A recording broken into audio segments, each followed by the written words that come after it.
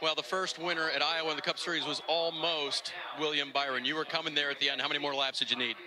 Yeah, we were pretty even. You know, he was on 2 tires, so I think I had just a little bit fresher tire and was able to work the bottom through lap traffic okay, and felt like I was making marginal gains through 1 and 2, but my tires would get hot down there, and I just would start sliding the rears around a little bit on entry. So just really good effort by our team.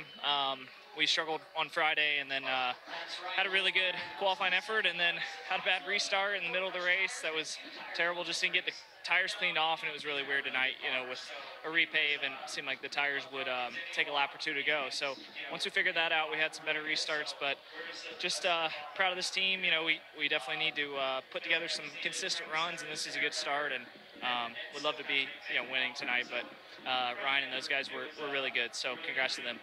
There were a lot of unknowns coming in, William, and then you talked about some weirdness. I mean, how many challenges were there out there tonight? Because, you know, in the end, Tyler Failure was not one of them, but were you being careful?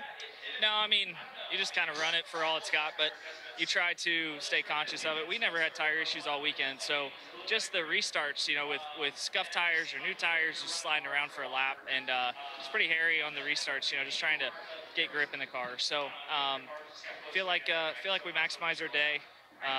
You know, and just going from here, try to have a good race at New Hampshire. That's been a tough one. And it's the best finish for you since Martinsville in April. I know that's been a long time coming. You guys have been working at it.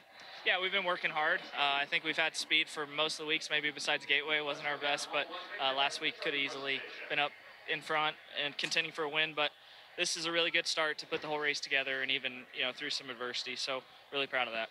Strong run tonight for William.